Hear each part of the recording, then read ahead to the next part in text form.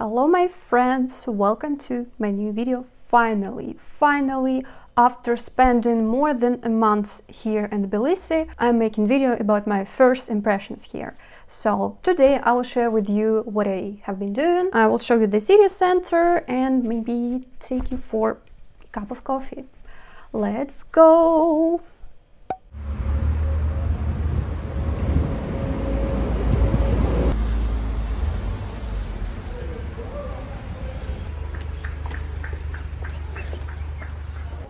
I've stumbled upon some really fancy district and found this place, Fabrika. It is like a set of fancy coffee shops and there are many young, cool people there. And I went up to some bar, wanted to buy coffee, but I was so embarrassed because everyone was so stylish there, so that I was so shy and I ordered just Americano.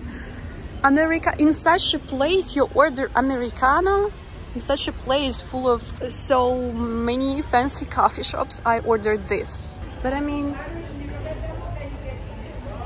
I felt that I'm not that stylish, that's why I felt embarrassed. By the way, you have the opportunity to see my new t-shirt. Yes, I bought a white t-shirt here and a blue one. And I just don't know, I don't have a habit of going for buying clothes, you know. That's why I'm wearing my like two t-shirts and that's it, and feel embarrassed when I go to social settings.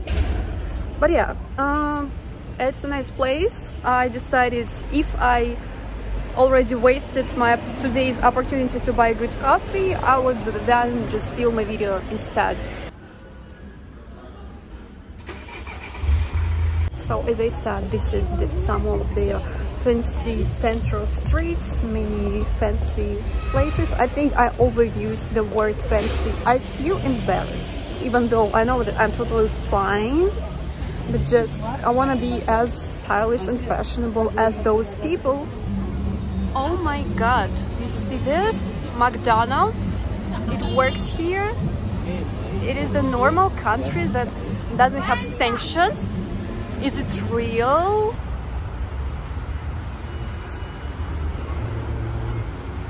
And if you start to calm it down like, Natasha, you're fine, don't hate yourself, you're beautiful, look at yourself. I mean, I know, but still, the ability to dress nicely is like a skill. I guess you just have to practice. Remember how in my vlog from May, I was sharing about finally buying new... Oh my god. About finally buying new pants. I was so happy about this. So what you just witnessed is my usual struggles about my outfit. It is not something too severe. I think it's just a part of my personality, and of course I realize that it's not really good when your self-esteem depends on clothes. I hope that it's not like this. I don't know, do you have the same? That's why I decided to go to a mall. Let's explore Georgian malls. I mean, they're all probably the same like in other countries, but still, I need to add some suspense here.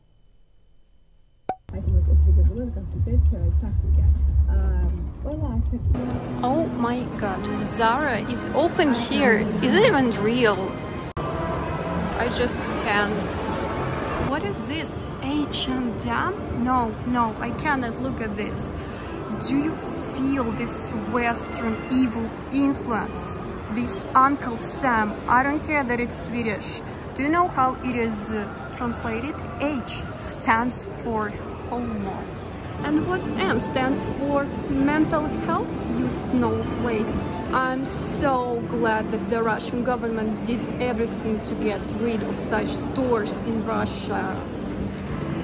After visiting that pro-Western evil shops that totally made me gay, or maybe just gayer, I bought this shirt and oh my god, I'm so excited about this. So as you can see, it suits me really well. Let me show you how. Oh my god, the whole setting is gonna fall down. My pants still are not like suitable for this, but I don't know what you saw because I'm just filming with my phone, but I love it. I love this. I feel so much better.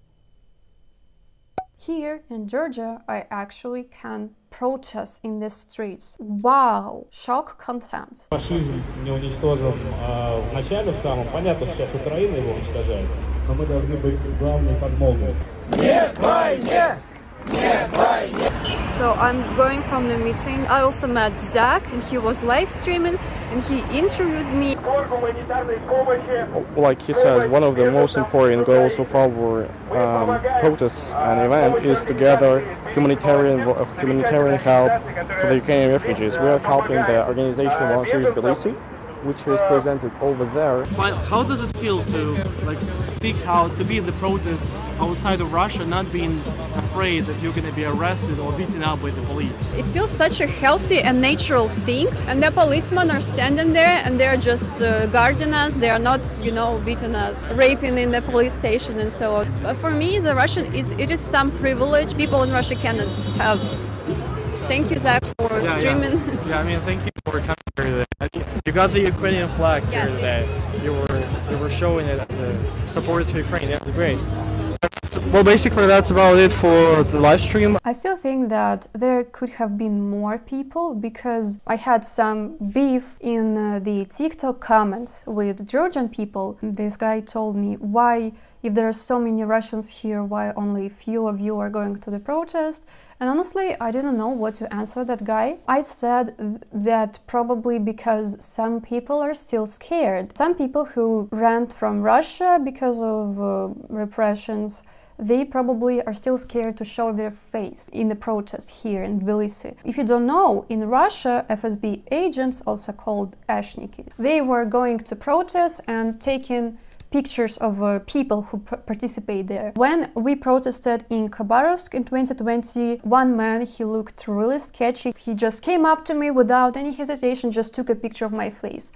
I was a little bit confused. Now I know that I should have just showed this to him. Yeah, but I feel so angry when I talk about the horrible, disgusting people, that dogs that serve to the regime. But anyway, the protest that was taking place in Tbilisi, there were many people, there were leaders of some prominent Russian organizations, but still I wanted to see more people there. Probably they are scared, and another reason is that they just don't see the point of protesting in another country. You might say, go back to Russia and protest there, but we cannot go back to Russia. And I think that it is still really important to show your position even in another country as a Russian diaspora. I also saw Iranian people protesting here in Tbilisi, and it is really inspiring how they are protesting. And also by these protests, we show to the local Georgian people that we are, I don't want to use the phrase good Russians, but we are the people who disagree with the Putin's regime, and that we are not a threat to the local Georgia people. Because, you know, Georgia and Russia are still in a very difficult relationships.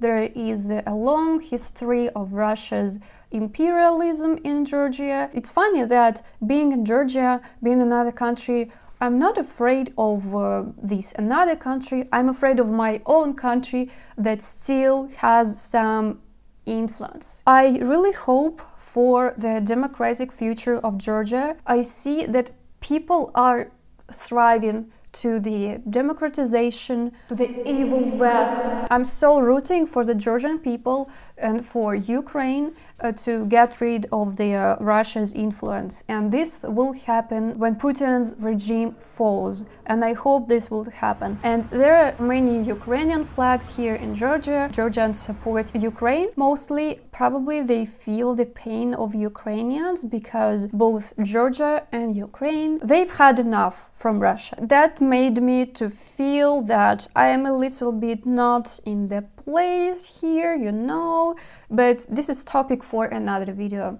Yeah, I will make a video about Russophobia in the West. Spoiler, there's no Russophobia. Yeah, there are some people who probably were hurt too much, and they of course feel negative towards Russians, and I understand it. There are always extremes in society. This is fine. I also went to a lot of events like stand-up show, concerts, and these all were Russian-owned bars. And when I went to the concert, I saw a lot of young people there, mostly they were Russian, and I felt so sorry for these young generations who want to do something good for this world, but then one stupid and crazy dictator takes all the power and sends such young people to the war. We don't care about your future, your plans, your families, the environment. I just want to throw more bombs. I think that Putin is like Hitler now. This war that is still going on, in the history textbooks, it will be the most shameful stain on the Russian history. This is a trauma and a wound that will be recovered for many years, if ever will be. I don't know if I will ever see this. And also, I saw many comments from you like, I'm so sorry that you had to leave your motherland, you have to start new life in a new country. But here's the thing, I always wanted to leave Russia. I mean, I'm really praised by these comments, by the fact that you are worried about me, and you're totally right. Because being an immigrant in another country is really difficult, and I feel so much respect for people who leave everything behind and go to seek for the better life, who overcome struggles, learn a new language. But it's not my case, because I always wanted to leave Russia.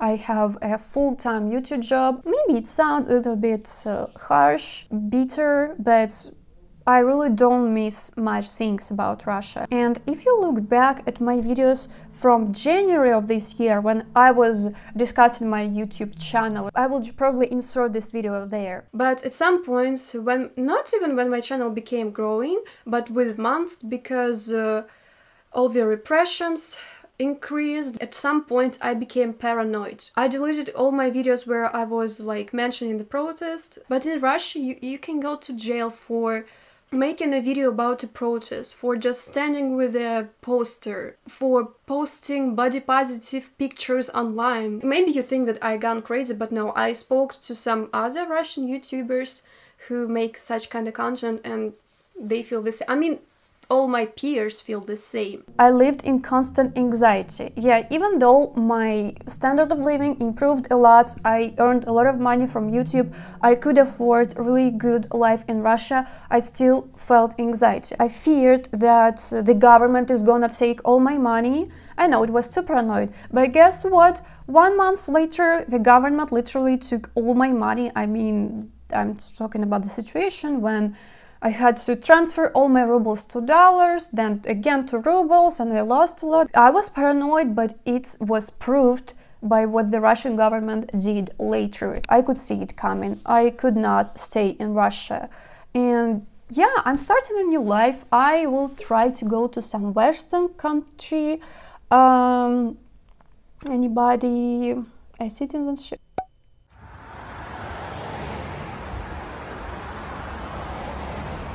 In native English, we are going to go default. Hello. I also went to explore a cathedral and a beautiful old town Tbilisi, close to Tbilisi. There's a lot to see in Georgia, but I so far saw only this and a little bit of Tbilisi. Travels, I decided to leave for the future.